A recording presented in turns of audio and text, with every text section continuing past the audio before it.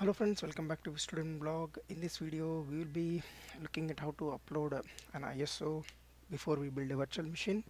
So let's go to a lab. So I already logged into my Prism. So to upload the ISO we need to go to the settings gear symbol here, then image configuration, click on upload image. So you have to give the image name like 2016.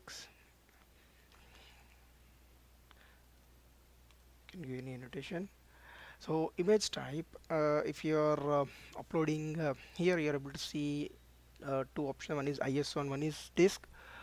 So to upload an image, you need to select ISO, and to upload any BMDKs or any OVFs, we need to select disk. So if we are uploading ISO, we will select this one.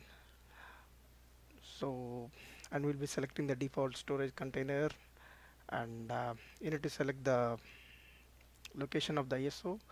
So here we'll select the ISO and click OK, and make sure that you have selected ISO and click save.